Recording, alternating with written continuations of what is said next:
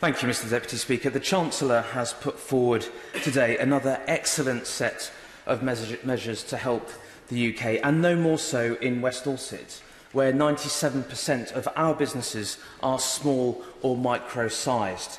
But we do need urgent attention to our connectivity, with 1.42 megabytes per second broadband speed compared to 200 megabytes per second here in London, single railway lines across the county and a 3-hourly rail frequency. Our economy in West Dorset could have its sprinting potential thoroughly unleashed, not only by the measures the Chancellor has announced today, but with further infrastructure investment.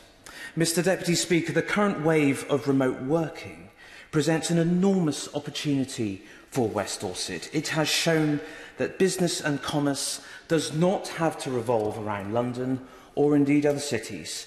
People can be even more productive from their kitchen table in West Dorset than in urban office blocks. Why have conditioned and recirculated air from the polluted cities when you can breathe the fresh air of West Dorset, Mr Deputy Speaker? If sustained, this shift in working habit can be the catalyst in levelling up the rural and coastal communities of this nation, creating many well-paid opportunities for local people.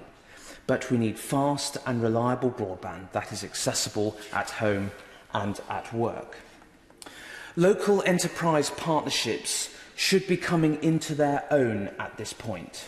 But from my experience in West Dorset, Mr Deputy Speaker, LEPs have varying capability to deliver any economic benefit through infrastructure investment. So can I urge the Minister, please, maybe along with his colleagues in MHCLG, to review the LEP's deliverability against their remit and, where necessary, drive the radical reform required to deliver the government's agenda. I also welcome the Chancellor's announcements on stamp duty. But rural economies are not well served by building enormous new housing developments like the one planned for the outskirts of Dorchester. These developments quash the economic potential of building modest numbers of new houses in our villages, because this is what will ensure the future of our local schools, our local shops, our pubs, our garages, and indeed our parish churches.